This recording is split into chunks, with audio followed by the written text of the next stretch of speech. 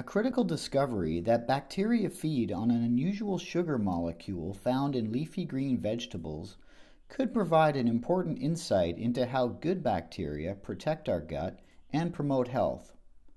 The finding, published in Nature Chemical Biology, suggests that leafy greens are essential for feeding good gut bacteria.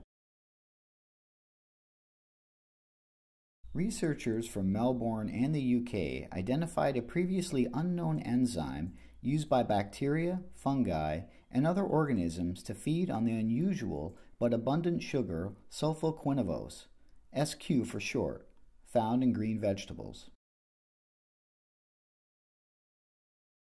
Dr. Goddard Boger, the lead scientist behind the new research, said that the discovery could be exploited to cultivate the growth of good gut bacteria.